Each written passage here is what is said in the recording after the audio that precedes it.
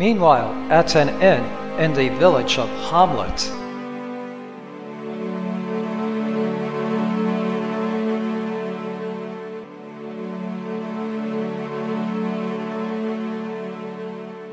Hey guys, I just got an invitation for us to attend the ball and feast in Safeton. Emily, who would invite a bunch of barbarians like us to a grand ball? Hey dwarf. Who are you calling a barbarian? Ralf, calm down. I think Aerie was referring to all of us. Huh? Okay, Ophelia. If you say so. Emily, why don't you just read the invitation to us? Oh, okay. It says, "To those brave and worthy. May it never be said that the courageous undertake valor for the hope of reward, nor the righteous seek purity, and thus may aspersions of evil never fall upon thy name. But, as you know too well, the rewards of virtue are painful and cold." Cough. You humans can be so pompous. Aerie, let her finish. Ophelia, as an elf, surely you know humans, in general, cannot be trusted. Oh, Henri, not all of us humans are like that. Anyway, the rest of the invitation reads, "Our advisors, through wisdom and sagacity, have proclaimed thy actions good and virtuous, done for the wealth of the people of Homelit. Those so noble as yourselves will grace and ornament the presence of any gathering. We beseech you to kindly honor us with your presence during the feasts of Edward at Windy Crag in the town of Safeton. Signed, Dame Gold." will our band of adventurers accept Dame Gold's invitation to the Feast of Edward? Find out next time on Hey, Dungeon Master. Are you making fun of our robotic voices?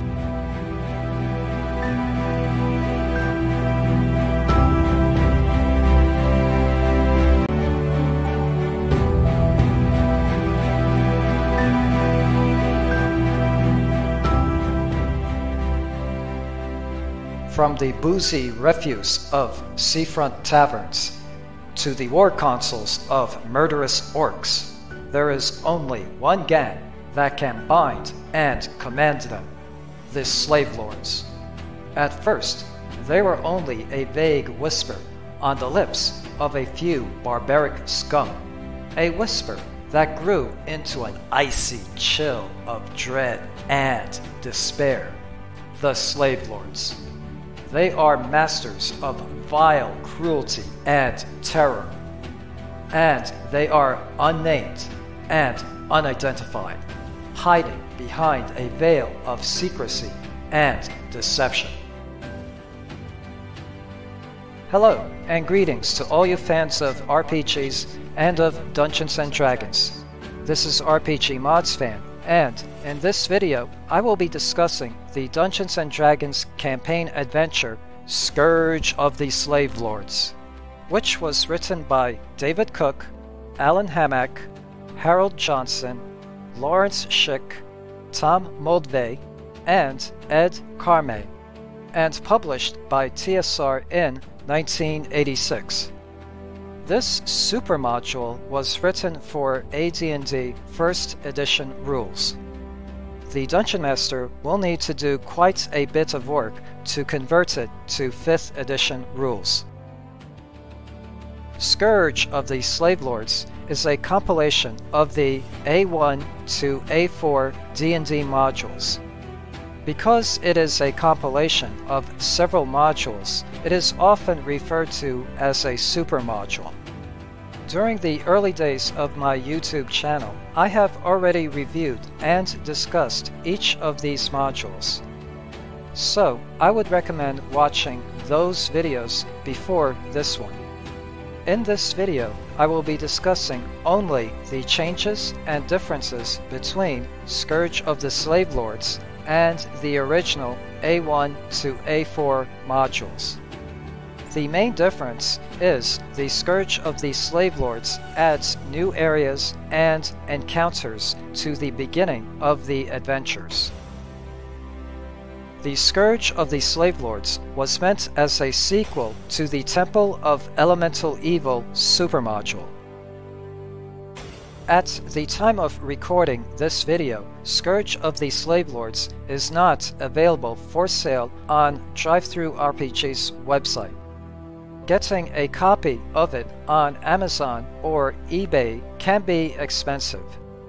A couple of decades ago, I bought my PDF copy of Scourge of the Slave Lords, as well as many other D&D modules, books, etc. from svgames.com's website.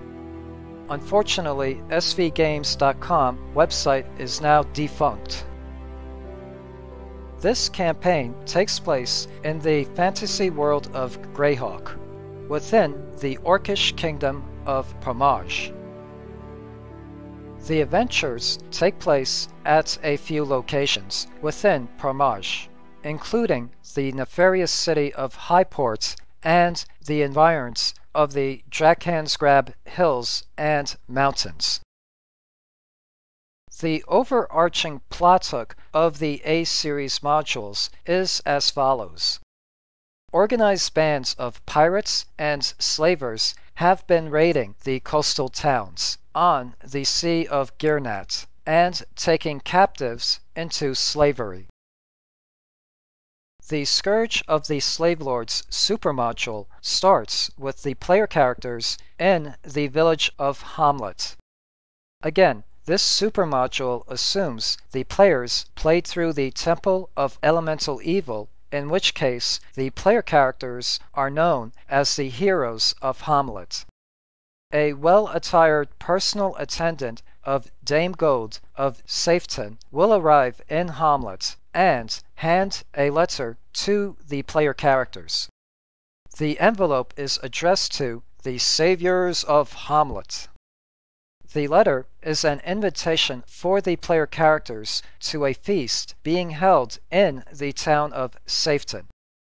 Assuming the player characters decide to go to Safeton, just as they are about to embark, a halfling named Rev Air will meet and greet them, and ask if he could accompany the party on their journey to Safeton.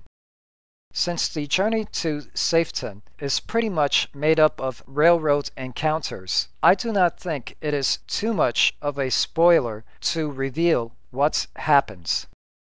If you are a player and do not want to be spoiled on what happens next, then I would stop here and not watch the rest of this video. The village of Hamlet is located within the red-circled area displayed on the screen. The town of Safeton is located within the red-circled area displayed on the screen. When the player characters traverse through the forest, they will encounter a group of Etons, bugbears, goblins, orcs, orgolons, and war dogs. The encounter can go one of many ways, including avoiding it altogether. Once in Safeton, the Feast of Edward is scheduled to start within a few days. The feast is a week-long event. On the next day after the end of the feast, Dame Gold will ask the party to voyage to Hep Monoland and deliver a curative potion to her long-lost brother. As FYI, Hep Monoland is a tropical landmass southeast of the Greyhawk continent, also known as Flanas. Shortly after the player characters embark on their journey to Hep Monoland, a frantic rider will approach them and tell them that Safeton has been raided from the sea by the slavers. Now, the player characters need to make a choice of whether to continue to Hep Monoland or go back to Safeton and investigate what happened. What I have covered so far could be considered as too much in terms of spoilers. However, all I have discussed is the initial setup of the supermodule, which is way too long, in my opinion, and is too much of a railroad sequence of events. The whole initial setup of the supermodule deviates quite a bit from the original A-Series modules. In the original modules, the player characters were hired by the lords of the coastal towns to eradicate the slavers. I guess the supermodule is trying to give a more personal reason for the player characters to eradicate the slavers, instead of being a bunch of hired thugs. Now I will be going into spoiler territory when discussing the additions and changes done by the supermodule. Unless you are a dungeon master who will be running the D&D A-Series for their players, or are a player who already played through the A-Series and are watching this video for nostalgia purposes, I would suggest not to watch the rest of this video. If the Dungeon Master plans on running the Slave Lords series, whether it be the supermodule or the original modules, I would suggest to go to the Great Library of Greyhawk's website. It contains concise and good information on the series. I wish I discovered the Greyhawk Library website while I was doing my review of the Slave Lord series. In the original A1 module, the female cleric Slave Lord was not given a name. In a later publication by TSR, she was given the name of Pieta, a cleric of Gromsh. Supposedly, the player characters have a choice of whether to go to Hep Monoland or go back to Safeton and investigate what happened. In actuality, the supermodule railroads them into going back to Safeton. Back at Safeton, the party will find the town burnt and in ruins. From their investigation, they will learn that the slavers stopped in the coastal town of Elred before coming to raid Safeton. From their investigation, they can also learn that the slavers originated from the city of Highport. The railroad adventure continues with the party heading to the town of Elred. There will be a few encounters during their journey. Elred is now governed by the agents of the slave lords. It has become a seedy and dangerous town. The slave lords have a network of spies up and down the Woolly Bay coast, and by now are probably aware of the player characters. Hence, during their stay in Elred, there will be an attempt to ambush the party and take them as slaves. From various sources and means, the party will learn more about the slave lords, including the names of a few of them, and that they have a base of operations in the nefarious city of Highport. It is at this point the party is expected to journey to Highport. Regardless if they travel by land or by sea, the party will be captured by the agents of the slave lords. Then they are made to man the oars of a slaver galley called the Ghoul. I believe the enslavement of the player characters was done so that they know firsthand what it is like to be a slave, as well as to give them even more of a reason to hate and seek vengeance on the slave lords. The player characters are expected to figure out a way to escape, and the supermodule does not provide any specific scenario for their escape. Which means that once they do escape, they will be penniless and have lost all their weapons, armor, and gear. At this point, the DM should expect disgruntled players. I would not be surprised if a few would rage quit at this point. Once they do escape, the player characters are expected to go to or already be in Highport. Because they are penniless and without gear, they are expected to A. Take on jobs in Highport, and B. Gather further information about the slave lords. The rest of the supermodule is pretty much the same as what is in the A-Series modules. Since I already did videos on each of these modules, I will not be repeating myself here. Thus, all the Scourge of the Slave Lords supermodule did was add a prequel to the A-Series modules. Also, the A-Series modules was meant for player characters who are 2 to 4 levels lower than who the Scourge of the Slave Lords was meant for.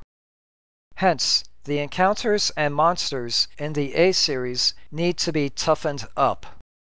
In addition, the Scourge of the Slave Lords supermodule does not say what happened to Dame Gold, and does not give the final fate of Dame Gold. Roll credits. Displayed are the credits found within the supermodule itself. Thank you for watching. Hope this video has been informative and entertaining.